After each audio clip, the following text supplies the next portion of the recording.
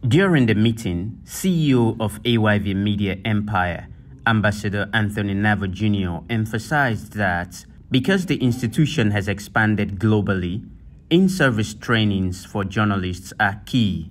He said AYV is the only TV station in Sierra Leone with 3 channels ranging from 33, 34 and 399 on DSTV, whilst reiterating that AYV is the 3rd news outlet in West Africa to be on DSTV after Nigeria and Ghana. He pointed out that with the 9 to 13 years relationship between AYV and the U.S. Embassy, there is more to be achieved when journalists are trained to effectively participate in ensuring free and fair elections on June 24. We look forward to the post-elections, collaborations, etc.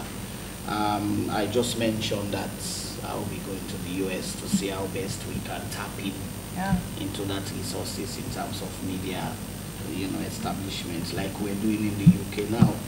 So we look forward to more collaboration. At this moment, like you said, 90 days, what is more important is training. And we're really looking forward to that, to see how best the embassies can assist us in terms of training, especially ahead of the elections. It's a bit hot out there. So, we need to play our part as an independent media. The Public Affairs Officer, Embassy of the United States in Freetown, Sarah Van Horn, adores the close alliance between AYV and the U.S. Embassy, especially with the continued platform to discuss about exchange programs and human rights reports.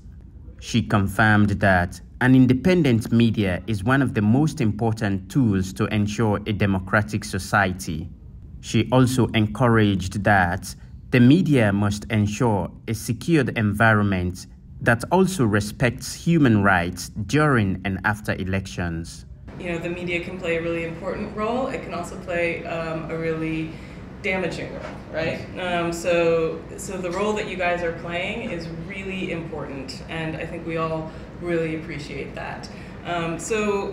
We've done a lot of things in the last sort of year or so with the look to the elections coming on. As you know, we have exchange programs, and we have several great exchange alumni here already, but we always encourage other people to apply for them as well. I can give that information to anyone who'd like it about what the different programs are and how you can go about applying. I can't, make any promises right now. I'll have to take some of these requests back and see what's possible. But looking at maybe connecting seasoned American journalists who have experience covering elections and doing either virtual, maybe in person, but probably virtual should be quite easy to set up. We can see about doing some sort of training or engagement that way.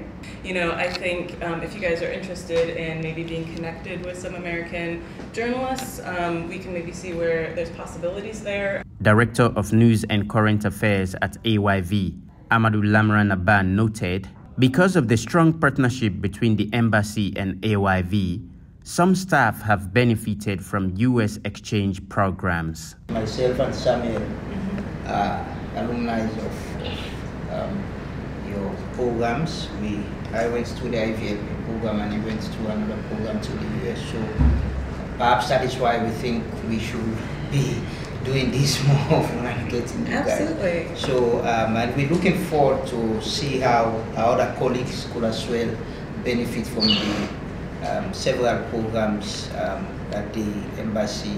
The management is of the view that training on covering electioneering activities will add value to the independent position of AYV Media Empire to put out information that is balanced, credible, and factual.